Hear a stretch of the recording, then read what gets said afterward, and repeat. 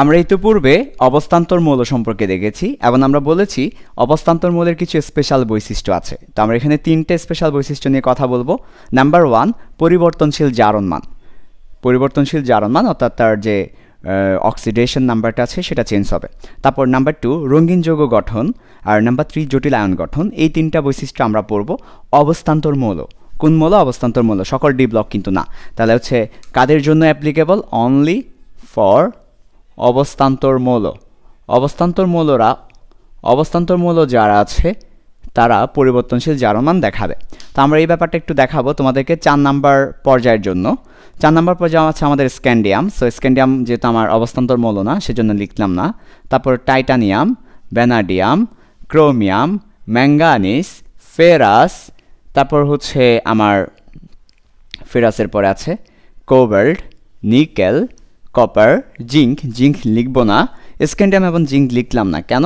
এরা অবস্থান্তর মৌল নয় সেজন্য। সো ওকে, ঠিক আছে। এবার এদের পরিবর্তনশীল জারণ মান দেখব। তো এদের জারণ মানগুলো আমাকে দেখতে হবে যে কার জারণ মান কত। ঠিক আছে, পরিবর্তনশীল জারণ মান। তো একটা একটা করে আমরা দেখব কিভাবে এদের জারণ মান পরিবর্তন হয়, হ্যাঁ সেটা। ওকে, তো ব্যাপারটা খুবই সিম্পল। আমাকে ইলেকট্রন বিন্যাস করতে হবে এবং ইলেকট্রন বিন্যাস থেকে দুইটা বেসিক আছে, দুইটা বেসিক আমাকে জানতে হবে। ঠিক আছে, ইলেকট্রন বিন্যাস করার পরে আমরা দুইটা বেসিকের কথা বলবো। একটা হচ্ছে এস অরবিটালে। দেখো আমরা জানি যে আমাদের 4s অরবিটালে শক্তি কম, ফলে 4s অরবিটাল থেকে ইলেকট্রন আগে বের হবে এবং 4s অরবিটাল থেকে দুইটা ইলেকট্রন বের হলে তার জারণ মান আসলে 2। ঠিক আছে, জারণ মান বলতে আসলে যেটা বোঝায় সেটা হচ্ছে জারণ মান বলতে বোঝায় কতটা ইলেকট্রন ত্যাগ করেছে, হ্যাঁ, বা কতটা সে বন্ড করতে পারবে, কতটা ইলেকট্রন ত্যাগ করেছে কিংবা সে কতটা বন্ড করতে পারবে। হ্যাঁ, তো সেই ক্ষেত্রে এস অরবিটাল থেকে যে ইলেকট্রনগুলো যাবে ওইটাকে আমরা জারণ মান ধরবো। পাশাপাশি হচ্ছে আমাদের এস অরবিটাল থেকে যে ইলেকট্রনগুলো যাবে সেটাকে আমরা জারণ মান ধরবো। পাশাপাশি হচ্ছে ডি অরবিটালে যে সিঙ্গেল ইলেকট্রনগুলো আছে কতটা সিঙ্গেল ইলেকট্রন যেতে পারবে, কতটা সিঙ্গেল, ডাবল না, ডি অরবিটালে কতটা সিঙ্গেল ইলেকট্রন যেতে পারবে সেটাকে আমরা জারণ মান ধরবো। তো আমার এই কথাগুলো আমি প্র্যাকটিক্যালি দেখালেই তুমি বুঝতে পারবে। তাহলে আসো টাইটানিয়াম। তো আমরা টাইটানিয়াম দিয়ে শুরু করছি। টাইটানিয়ামের জারণ মান হচ্ছে 22। তার ইলেকট্রন বিন্যাসটা আমরা করব। তো চলো তার ইলেকট্রন বিন্যাস করি। টাইটানিয়ামের ইলেকট্রন বিন্যাস হচ্ছে আর্গন, তারপর 3d2 4s2। হ্যাঁ, এবং সাথে সাথে ইলেকট্রন বিন্যাস করার পর আমাদেরকে এখানে যে কাজটা করতে হবে সেটা হচ্ছে বক্স করতে হবে, যাতে আমরা ভালো বুঝতে পারি কোন ইলেকট্রনগুলো যাবে। বক্স করতে হবে। ওকে, বক্স করলাম আমরা। বক্স করার পরে আমরা এখানে দুটো ইলেকট্রন দেখাচ্ছি আর এখানে দুটো সিঙ্গেল ইলেকট্রন দেখাচ্ছি। ওকে, সো আমাদের প্রথম কাজ কি? কোন একটা মৌলের পরিবর্তনশীল জারণ মান যখন বের করতে বলবে, ফর এক্সাম্পল টাইটানিয়ামের পরিবর্তনশীল জারণ মান দেখাতে বলেছে, টাইটানিয়ামের জারণ মান বের করতে বলেছে, কিংবা বলেছে টাইটানিয়াম পরিবর্তনশীল জারণ মান দেখাবে। মোট কথা জারণ মান নিয়ে যদি কিছু বলে সবার প্রথমে ইলেকট্রন বিন্যাস করতে হবে। ইলেকট্রন বিন্যাস করার পরে বক্স করে দিতে হবে ডি অরবিটাল এবং এস অরবিটাল। ওকে, এইটুকু বক্স করতে হবে। ঠিক আছে, এরপর এবার নিয়মটা কি? নিয়ম হচ্ছে আমার এস অরবিটাল থেকে দুটো ইলেকট্রনই চলে যাবে, একবারই চলে যাবে দুটো ইলেকট্রন। সো দুটো ইলেকট্রন চলে গেলে তার জারণ মান হবে +2। তাহলে এস অরবিটাল থেকে চলে গেলে তার জারণ মান হবে +2। তাহলে এস অরবিটাল থেকে ইলেকট্রন গেলে জারণ মান পাচ্ছি কত? তাহলে আমাদের জারণ মান আমি সংক্ষেপে লিখলাম জারণ মান +2। এটা হচ্ছে 1 নাম্বার কথা। ওকে, তারপর ডি অরবিটালে ডাবল থাকলে যাবে না, সিঙ্গেল থাকলে একটা একটা করে যেতে থাকবে এবং একটা একটা জারণ মান পাওয়া যাবে। তার মানে যেই কথাটা বলেছি সেই কথাটা আমি লিখছি এখানে। ডি অরবিটালে যদি যুগ্ম ইলেকট্রন থাকে, যুগ্ম ইলেকট্রন মানে কি বাবা? যুগ্ম মানে জোড়া ইলেকট্রন থাকলে ইলেকট্রন ত্যাগ করবে না। কেন? কারণ স্থিতিশীল, দুটো ইলেকট্রন থাকা মানে স্থিতিশীল, ত্যাগ করবে না বা বন্ড করবে না। ইলেকট্রন ত্যাগ করবে না বা বন্ধন করবে না। তাহলে কখন করবে? ডি অরবিটালে যদি সিঙ্গেল থাকে। তাহলে এই কথাটা এবার বলছি। ডি অরবিটালে সিঙ্গেল ইলেকট্রন, সিঙ্গেলকে আমরা অযুগ্ম বলছি, অযুগ্ম মানে হচ্ছে সিঙ্গেল ইলেকট্রন থাকলে একটি একটি করে যাবে, সব একসাথে যাবে না, একটি একটি করে যাবে এবং জারণ মান পাওয়া যাবে। তাহলে আমরা তিনটি বেসিক কথা বললাম। সেই তিনটা কথা হচ্ছে এস অরবিটালে ইলেকট্রন থাকলে সেই ইলেকট্রনগুলো চলে যাবে, একসাথে চলে যাবে, একসাথে। সো দুইটা ইলেকট্রন থাকলে একসাথেই দুইটা ইলেকট্রন চলে যাবে, অর্থাৎ এস অরবিটাল থেকে ইলেকট্রন কিন্তু একসাথে যাবে, একসাথে যা থাকবে সবই চলে যাবে। যদি এস অরবিটালে একটা ইলেকট্রন থাকে তাহলে জারণ মান 1, এস অরবিটালে দুইটা ইলেকট্রন থাকলে একসাথে চলে যাবে, জারণ মান 2। ডি অরবিটালে যদি যুগ্ম থাকে মানে জোড়া থাকে তাহলে যাবে না, জোড়া থাকলে যাবে না। আর যদি সিঙ্গেল থাকে, অযুগ্ম থাকে, তাহলে একটা একটা করে যাবে এবং একটা একটা জারণ মান পাওয়া যাবে।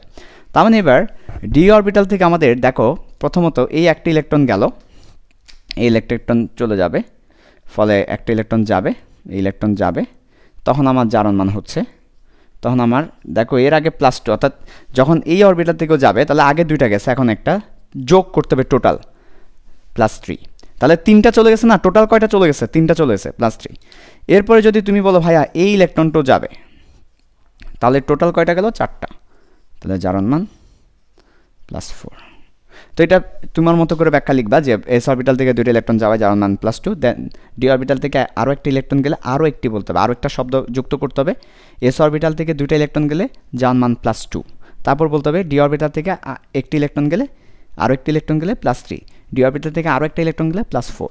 তাহলে আমাদের জারণ মান কী কী পাচ্ছি? তাহলে টাইটানিয়ামের জারণ মানগুলো আমি এখানে লিখছি।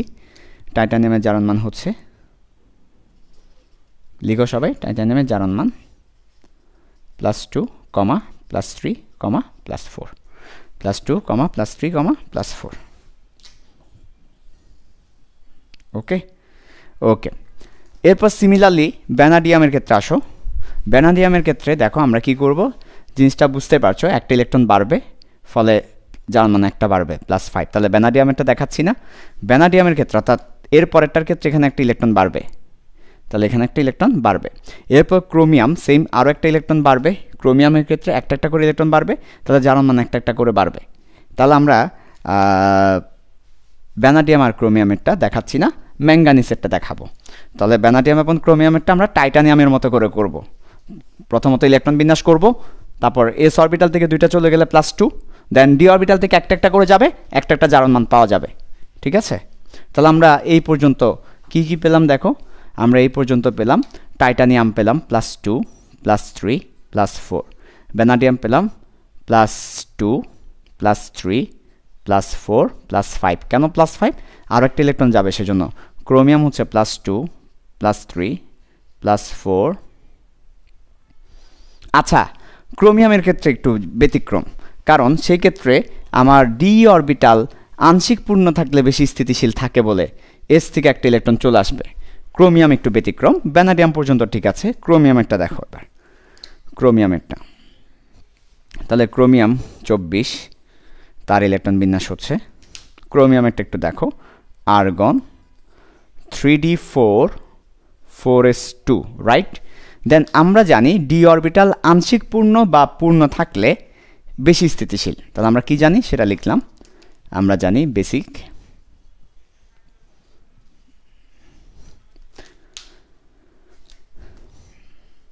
আমরা জানি ডি অরবিটাল আংশিক পূর্ণ বা পূর্ণ থাকলে, আংশিক পূর্ণ না সরি, অর্ধপূর্ণ মানে হচ্ছে হাফ, ডি অরবিটাল অর্ধপূর্ণ বা পূর্ণ থাকলে বেশি স্থিতিশীল। সবাই চাই স্থিতিশীলতা অর্জন করতে, সবাই স্থিতিশীলতা অর্জন করতে চায়, তাই 4s থেকে একটি ইলেকট্রন 3d-তে আসে। তাহলে 4s থেকে কখন একটা ইলেকট্রন 3d-তে আসবে? যদি দেখা যায় দেয়ার ইজ এ চান্স, সেখানে একটা চান্স আছে অর্ধপূর্ণ বা পূর্ণ করার। তাহলে দেখো এখানে 3d4 আর একটা হলেই 5 হচ্ছে, যখন এরকম খুব কাছাকাছি থাকবে 4 আর একটা হলেই 5 হচ্ছে, তখন 5 করার জন্য এস থেকে একটা ইলেকট্রন ডিতে চলে আসবে। এস থেকে একটা ইলেকট্রন ডিতে আসলে এটা 5 হবে আর এটা 1 হয়ে যাবে। তাহলে এই ধরনের ইলেকট্রন বিন্যাস দেখা যায় দুই ক্ষেত্রে, একটা হচ্ছে ক্রোমিয়ামের ক্ষেত্রে, একটা হচ্ছে কপারের ক্ষেত্রে। কপারের ক্ষেত্রে এখানে 9 থাকে, 3d9, 4s2 থাকে কপারের ক্ষেত্রে, একটা ইলেকট্রন এখানে চলে আসে, ফলে 3d10 হয়, 4s1 হয়। আচ্ছা, তাহলে এবার বক্স করব। তাহলে এটা হচ্ছে আমার ফাইনালি ইলেকট্রন বিন্যাস। তাহলে এবার বক্স করব। ওকে, তাহলে 4s এ কিন্তু একটা ইলেকট্রন আছে, আর 3d-তে 5টা ইলেকট্রন আছে, এবং ইলেকট্রনগুলো প্রথমে সব সিঙ্গেলই থাকবে। এই তাহলে এটার জারণ মান কী হবে? আমি বলেছি 4s এ যেটা থাকবে সেটা বের হলে একটা জারণ মান পাবো। তাহলে এটার জন্য একটা জারণ মান হচ্ছে +1, দেন এটা চলে যাবে +2, দেন এটা চলে যাবে +3, দেন এটা চলে যাবে +4, দেন এটা চলে যাবে +5, দেন এটা চলে যাবে +6। অর্থাৎ তার জন্য +1 থেকে শুরু করে +6 পর্যন্ত পাওয়া যাবে। তাহলে +1 শুধুমাত্র ক্রোমিয়ামের জন্য পাওয়া যাবে আর কপারের জন্য পাওয়া যাবে। কেন? কারণ ক্রোমিয়ামের জন্য কেন +1 পাবো আর কপারের জন্য কেন +1 পাবো?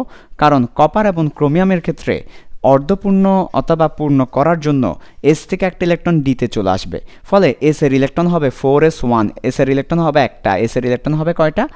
একটি। ওই একটি ইলেকট্রন চলে গেলে 1 পাবো। অন্যান্য সব ক্ষেত্রে এস থেকে ইলেকট্রন আসবে না, ফলে 4s2 থাকবে। 4s2 থাকলে দুইটা ইলেকট্রনই একসাথে চলে যাবে, ফলে +1 কখনোই পাবো না, কারণ এস অরবিটাল থেকে একটা একটা করে ইলেকট্রন যায় না, এস অরবিটাল থেকে একসাথে ইলেকট্রন যায়, ফলে ওখানে 2। শুধুমাত্র ক্রোমিয়াম এবং কপারের ক্ষেত্রে এই 1টা পাবো আমরা। তারপর বাকিগুলো লিখো +2, +3, +4, +5, +6। ওকে, সো এই আচ্ছা, সো আমরা ক্রোমিয়াম পর্যন্ত দেখলাম এবং ব্যাপারগুলো বেশ মজার। ইলেকট্রন বিন্যাস তাহলে আমরা বুঝতে পেরেছি কেন সে পরিবর্তনশীল জারণ মান দেখায়, কারণ ডি অরবিটাল থেকে একটা একটা সিঙ্গেল ইলেকট্রন যেতে পারে, ফলে তার পরিবর্তনশীল জারণ মান দেখায়। ম্যাঙ্গানিসের ক্ষেত্রে কী হবে? আমরা ম্যাঙ্গানিস করি এবার। ম্যাঙ্গানিসের ইলেকট্রন বিন্যাস 25, সো তার ইলেকট্রন বিন্যাস হবে আর্গন 3d5 4s2। তো তার তো পূর্ণ আছেই, এস অরবিটাল থেকে আসার দরকার নেই, ফলে এখন আমরা করব 4s থেকে একসাথে দুইটা বের হবে আর 3d5। ওকে, সো এখান থেকে আমার একটা একটা করে বের হবে। তাহলে এর জন্য +2, +3, +4, +5, +6, +7। +2 থেকে +7 পর্যন্ত যাচ্ছে, কারণ প্রথমে এটার জন্য 2, তারপর একটা একটা করে +7 পর্যন্ত যাবে। +2, +3, +4, +5, +6, +7। ওকে, তাহলে ম্যাঙ্গানিসের জারণ মান +7 পর্যন্ত হয়। আমরা সেটা দেখেছি। ম্যাঙ্গানিস পটাশিয়াম পার ম্যাঙ্গানেট, একটা যৌগ আছে পটাশিয়াম পার ম্যাঙ্গানেট, ওখানে ম্যাঙ্গানিসের জারণ মান +7 হয়। যেমন এই যে এই যৌগটা পটাশিয়াম পার ম্যাঙ্গানেট, আরটা হচ্ছে পটাশিয়াম ডাইক্রোমেট। হ্যাঁ, সো এগুলাতে ক্রোমিয়ামের জারণ মান +6 হয়, ডাইক্রোমেট। সো এই যে ক্রোমিয়ামের জারণ মান যে +6 হয় সেটার প্রমাণ, ম্যাঙ্গানিসের জারণ মান যে +7 হয় সেটার প্রমাণ। তুমি এখানে দেখো ম্যাঙ্গানিসের জারণ মান +7, +1, -8। তুমি এখানে দেখো +2, -14, +12, একটা 6 করে। তার মানে এই যৌগগুলো তাদের যে জারণ মান এত হতে পারে সেটা সাক্ষী হচ্ছে এই যৌগগুলো। ঠিক আছে, সো পরিবর্তনশীল জারণ মান দেখায় না, শুধু যৌগ গঠন করে। ওকে, ঠিক আছে। আচ্ছা, তাহলে পরিবর্তনশীল জারণ মান আমরা কীভাবে পাচ্ছি? প্রথমত আমরা এখানে 3টা কথা লিখে দিয়েছিলাম। এস অরবিটাল থেকে একটা বা দুইটা ইলেকট্রন চলে যাবে এবং সেটা হবে তার জারণ মান। তারপর ডি অরবিটালে সিঙ্গেল ইলেকট্রন থাকলে সিঙ্গেল একটা একটা করে যেতে থাকবে এবং সেটা হবে তার জারণ মান। এবার আসো ফেরাসের ক্ষেত্রে। তুমি ভাবছো ভাইয়া 4, 5, 6, 7 খুব সুন্দর, তাহলে পরেরটা নিশ্চয়ই 8 হবে। তুমি ভাবছো 4, 5, 6, 7 নিশ্চয়ই পরেরটা 8 হবে, কিন্তু উত্তর হচ্ছে না, পরেরটা 8 হবে না। কারণ আমরা বলেছি সিঙ্গেল ইলেকট্রন থাকলে যাবে, ডাবল ইলেকট্রন থাকলে কিন্তু যাবে না। তো ফেরাসের ক্ষেত্রে গিয়ে আমরা ডাবল ইলেকট্রন পাবো এবং সেক্ষেত্রে আবার কমা শুরু করবে। তাহলে চলো ফেরাসের ক্ষেত্রে দেখি। ফেরাস 26, তার ইলেকট্রন বিন্যাস হচ্ছে আর্গন, তারপর 3d6 4s2, এবং তার বক্স ডায়াগ্রাম যদি আমরা দেখতে চাই, সো বক্স ডায়াগ্রামের মধ্যে দেখো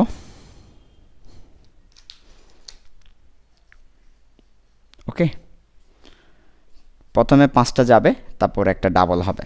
তার মানে 6টা ইলেকট্রন থাকার কারণে এখানে একটা ডাবল হবে।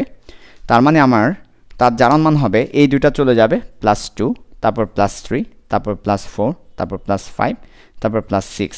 এই যে এটা যাবে না, এটা না যাওয়ার কারণে আমরা +7, 8 পাবো না, +6 পর্যন্ত পাবো। +2 থেকে আবার কমে যাবে, কেন? কারণ আমার একটা ডাবল হয়ে গেছে, ডাবল হওয়ার কারণে সেটা যাবে না, +6 পর্যন্ত পাবো। ঠিক আছে, সো এরপরে ফেরাসের পর আমরা যখন ফেরাসের পরে কোথায় যাব, কোবাল্টের কাছে যাব। কোবাল্ট হচ্ছে 27, তখন আমাদের এখানে 3d7 হবে, আর একটা ইলেকট্রন বাড়বে, ফলে আমার আরও একটা যাবে না, ফলে আমার এটা আবার কমা শুরু করবে। তাহলে কোবাল্টের ক্ষেত্রে ডাবল, আরও একটা ডাবল হয়ে যাচ্ছে, ফলে কোবাল্টের ক্ষেত্রে আমার এই।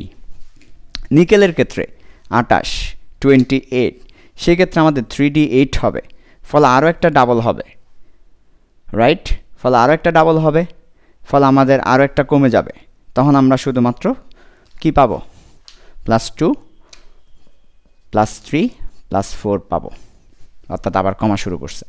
কপারের ক্ষেত্রে আসে এবার, কপারেরটা ইম্পর্টেন্ট, যেহেতু কপার একটা ব্যতিক্রম, তার ইলেকট্রন অর্ধপূর্ণ বা তার ডি অরবিটাল পূর্ণ করার জন্য এস থেকে একটা ইলেকট্রন চলে আসবে, সেজন্য কপার হচ্ছে একটা ব্যতিক্রম। তাহলে কপারেরটা দেখবে এবার, কপারের পরিবর্তনশীল জারণ মান। ওকে, আচ্ছা, সো আসো কপার হচ্ছে 29, তার ইলেকট্রন বিন্যাসটা একটু দেখো,